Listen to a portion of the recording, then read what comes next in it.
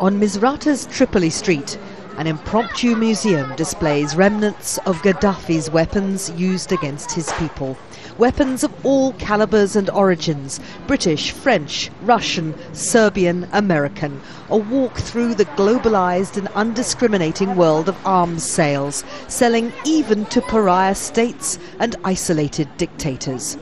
Showing me around, fighter turned museum curator Ali Mohamad. We've come to look at one weapon in particular, a Spanish-made cluster bomb exported to Gaddafi in 2008, right on the eve of Spain signing the UN Convention banning their manufacture, use or sale. In the beginning, we had no idea what cluster bombs were. After we were hurt by them, we understood that this distinctive whistling sound, followed by multiple explosions, were cluster bombs. You have to run for cover from them. The resistance of Misrata to the army of Gaddafi is now legendary. Tripoli Street was the front line for 6 weeks in March and April, and Gaddafi's military rained everything down on it. Cluster bombs scatter mini-bomblets, designed to kill or disable large numbers of soldiers and their vehicle convoys.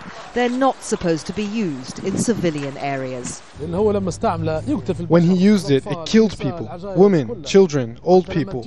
When it lands on your house, he is not targeting you, the man, the fighter. He's targeting your family. That's why the whole world agreed he was a war criminal. Misrata's people are still trying to come to terms with what they've lived through.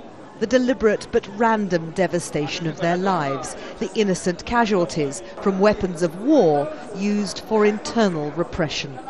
Muammar Gaddafi was to weapons shopping what Imelda Marcos was to shoes. His collection of munitions was vast, eclectic.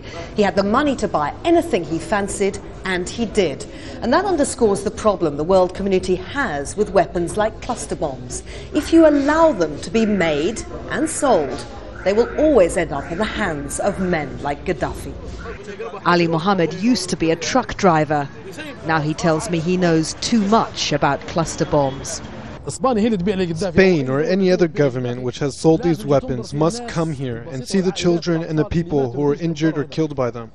To profit from this killing and destruction is wrong. What happened here raises questions that go far beyond the brutality of just the Gaddafi regime. Anita McNaught, Al Jazeera, Misrata.